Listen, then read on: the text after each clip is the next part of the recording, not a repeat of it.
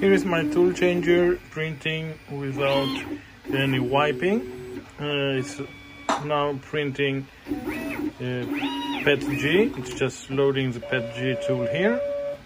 And what it does is coming up to temperature, pulling out, moving into place and loading the filament 14 millimeters, and then just printing. When it's done, it will stop and retract the filament 14 millimeters. You can see that on the wheel now, and parking the tool, dropping the temperature to 175 degrees Celsius.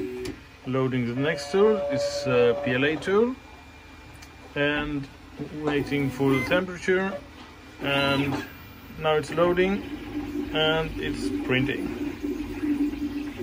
and it does this over and over, and as you see, the results are quite good. When the tool is sparked, the nozzle is resting on a silicone pad and only wiped once as it is docked and undocked. The silicone for this is cut from a glove like this. The reason of using PLA as support for PETG is that they don't easily bond, and the supports are very easy to break off.